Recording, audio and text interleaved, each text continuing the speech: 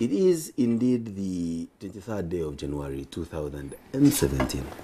Joel, something continues to bother me.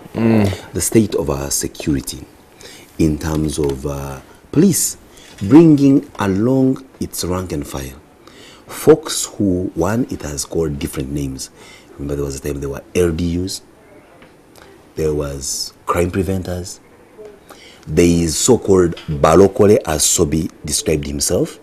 Folks who have been in the trenches causing mayhem and how they get treated and they join. That's how VCCU, for example, comes into play, getting all these former brigands. That's how you get characters like this fellow Nixon in jail.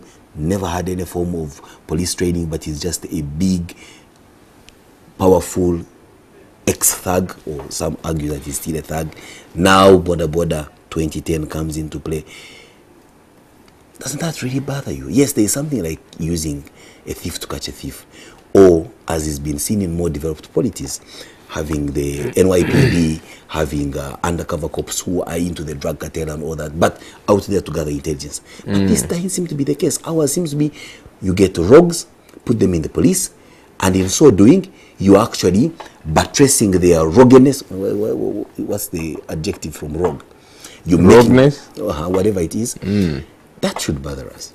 You see, I'm no expert at these things, but here is my bird's eye view. I could be totally wrong. Where bird is spelled as B-A-D.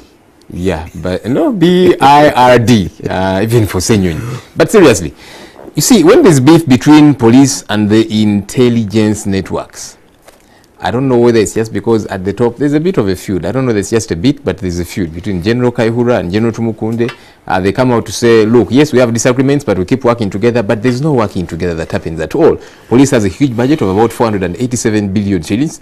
The other side, they are struggling with a niggardly budget. And so inevitably, the beef gets to exist because of that and many other reasons. And at the end of the day, police must gather intelligence somehow. So if these guys are not feeding police with intelligence, police is going to work with the prostitutes.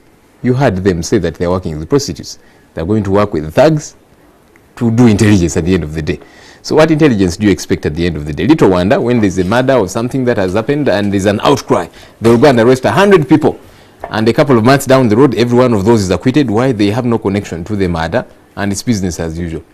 I think. But let's look at, when you say police, I think it's important to look at the work method of the chief executive at police, the individual called Kale Kaihura. I'm just saying, for all his training, a master's in law and all sorts of other trainings that gathered along, the man was even at Fort Leavenworth. Does he actually have a master's in law? Well, I think he attempted to study one and then he quit to join the liberation struggle. But clearly he's a man that has got a bachelor's in law, for example. He was at Fort Leavenworth, one of those prestigious U.S. Army colleges. He has been in this business for quite some time. But he strikes me as a man that relies largely on rumor mongering, anecdotal evidence, and a lot of populism and pandering to the public gallery. You recall, for example, when he was promoted to general, how he organized the bonanza. Oh yeah, he moved through Kampala, and my goodness, I was speaking to some folks yesterday. I said, this thing here, but you see, Kale Kaihura is your quintessential politician. You know, in police, he's just wearing the police garb and having a title, general. At the end of the day, they are doing a lot more political work than police work. I was speaking to the police spokesperson yesterday. Are they doing it for the NRM?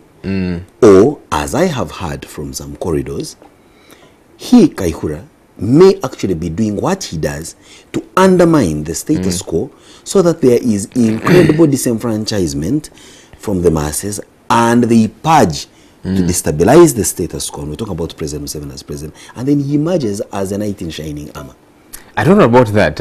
It's possible, but the more believable one really is that he's trying to buttress Yoweri Kaguta Museveni's regime. That's a fact. That's why he has a huge budget. Which budget you don't get to see what it really gets to do. He lied to President Museveni that he's going to do political work for him, but now intelligence and other more informed people are beginning to see beneath his lies, the likes of General Tumukunde, to say, wait a minute, this guy, from the way he's doing this work, and there has been some rumors that he has also been working with foreign countries that are not necessarily very much friendly to Uganda. And it portends some trouble. You had some reports saying that some of these characters of Border 2010 have been receiving some training from another country. Can we verify those reports? Here's what I think. You see, from the very onset, President Museveni put this guy in place to try and buttress his regime. Clamp down heavily on the opposition, anybody that tries to hit the streets such that there is no insurrection or that kind of thing. Penetrate the opposition, you know, even if it's to the extent of, I mean, we had that audio that was making the rounds. You know, he was paying off people to give him information about political party activities and not about criminal activities and that kind of thing. But you see, increasingly along the way, because President Museveni entrusted him with that power, with the resources to do for him a good job, with the resources at his disposal, etc., etc., Kayihura all of a sudden becomes powerful. And that's why when he moves through Kampala, people want to kiss his shoes, you know, because he's become increasingly powerful. And obviously that gets to his head. He thinks, but wait a minute. I've got resources at my disposal. I've got people that I call at my beacon and they run easily. I've got people that adore me, even if it's just for, you know, what I can give to them. And maybe things begin to get into his head. But can't I also run the show? Maybe that now plays into what you're saying. That it's possible, it's very possible that he begins to have and harbor those thoughts. How far will they go? I don't know. What's for sure is that he's been exposed, and that exposes the channel all the way up. When you hear killings that was reported in the areas of Zimbabwe and the Masaka area, and now some of these characters of Border 2010 admitting, I am told, to have had an idea about them. And yet we know that whenever these murders take place, the first person that runs there to commiserate with the families and all that is the police chief himself. Do you think he has an idea that he's running an outfit that possibly is going to grow out of control for him, or he's just running the way it should be, make the place ungovernable, and then somehow come in again like a knight in shining armor, try and sort it out?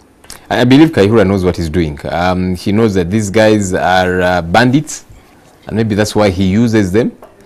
Could it also be that there's a lot that he has to hide, and these guys cover that for him? I don't know. I cannot say that for sure. But it's very possible. I mean, he's always defending them, even when blatantly they, in a very rough-shoulding manner, do what's wrong, beat up people. We have seen that happen, but he goes out to defend them.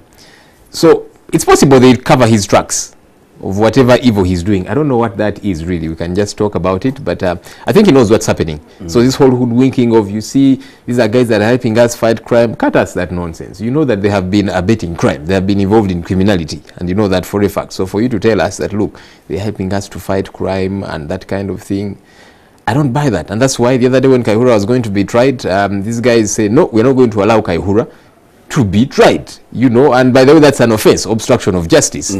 But he enjoys that. So it's very possible they keep covering up his tracks, because over the years that he's been IGP, there is one too many wrong things that he probably could have done, and he needs bandits to help him cover that up. I don't know what that is. I don't know if it exists, but most probably does. And that's why I pose my last question and say, what's the end game in this?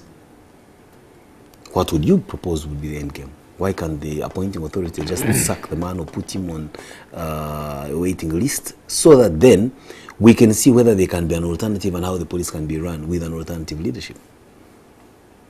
You see, the appointing authority has his hands tied too. Because Kayihura, let's face it, Kayihura has been doing a lot of dirty work for him, at least politically. And even through those audios, you could really see. Does he really care? I mean, do you see? President Museveni or Kayihura? President Museveni, we saw here. He will pretend that he doesn't care, but I think he does. The police itself has distanced itself from Border 2010, yet they have been doing dirty work for them. So why would President Museveni distance himself from Kayihura, even if he's been doing dirty work for him? Well, of course, in the media, they've got to try and put up a show. But look, I think his hands are tied, because if this guy has been doing all this soily work for you, it becomes hard to put his head on the chopping block. But if you did, what would happen? What's the worst that can happen? I don't know what his fears are. I don't know what those soily works are, and to what momentum they are, because if this guy decides to expose him, I don't know what those are.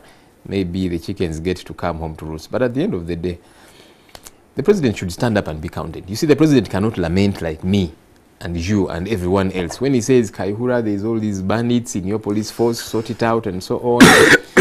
You see, I keep saying this, and some people disagree, but you see, everything rises and falls on leadership. If the police force is going to get organized, and you see, the juniors down, they keep struggling, you know. because their boss at the top is working with all these criminals, and then these guys are struggling to defend all of that. And quietly they'll tell you, our job is a hard one, you know. Our boss talks nice things about these guys, and then they're doing all this messy work. Then we have got to try, you know, they are between a rock and the punching place. If the police is to get cleaned, one, you want to remove that Kaihuram. He's become an institution of sorts, yeah? But then structurally, you want to sort all of that out and get to see that there's a synergy, because you see the police, ESO, they're not working together, and yet ideally they should. Well, so police is focusing more on the political work. Where is basically going to be next week? They know even where he will be next year or that kind of thing. And so they'll try and track him down. But they don't know about the bandits, the people that are terrorizing people. They don't, because perhaps they don't care. Maybe that's not their mandate. I would want to know what their job description is. So you want to remove that powerful figure, because Kaihura has become so powerful.